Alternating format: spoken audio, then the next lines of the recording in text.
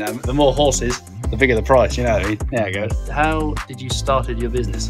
Just sort of charity shopping. It's just snowballed into this. Obviously, I'm on Galaxy now. This is the place to be, isn't it? Yeah, well, me and my brother, he used to drive me around to the charity shops.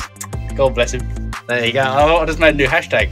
It's going to be trending soon. Galaxy is the place to be. It's the future. This is just a fraction of them. We got all there, all down there, all over this way. I started off reselling Supreme. Then Supreme sort of started fading away, and then I started realizing there's like really good stuff, like really good vintage clothes in charity shops. Well, the Americans call it fall, don't they? We call it autumn over here on the other side of the pond. Someone bought a shirt. There you go. Cheers, Ben. How do you say that last one? Thoward.